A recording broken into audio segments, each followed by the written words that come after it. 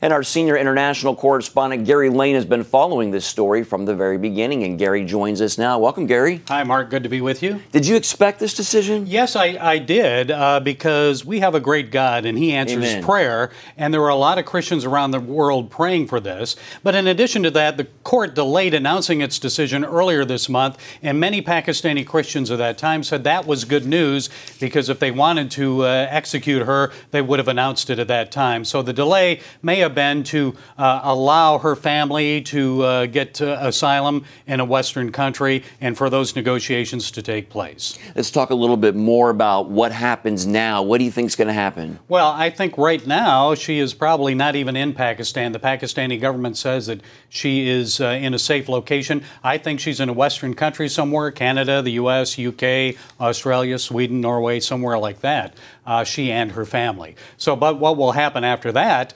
we'll have to wait and see. But we need to be praying as Christians for Christians in Pakistan and the churches there, because Islamists are already starting to riot. And if it gets out of hand, they could end up burning churches, hurting Christians, and so forth. So we need to be praying. Yes, very true. Well, a top Islamic cleric called for protests Yes. if she was released. Do you expect those protests, maybe even violence? Well, they're already starting, Mark, and so we need to be on our knees praying, God, protect the Christians of Pakistan who suffer. There are only about 2% of the population there. They're second, third-class citizens in that country, and they could be subjected to attacks.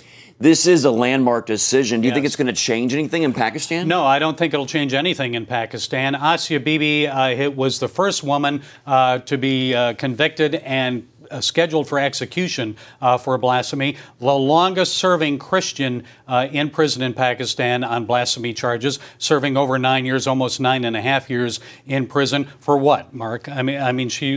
What did she say? She may have said something like, you know, my Jesus saved me. What has your prophet ever done for you? And for that, she was sentenced to death and has spent almost 10 years in prison. And can you imagine that, Mark, in this country, if someone criticized Donald Trump and was executed for that, if that were the sentence, there'd be a lot of Americans on death row right now. And but that's how it is in Pakistan. You criticize Muhammad, no tolerance of that whatsoever. You're to be executed. But this is a good day for Asia Bibi. It's a good day for Pakistani Christians. Justice has prevailed, and God has answered prayer. Amen. Thank you, Gary.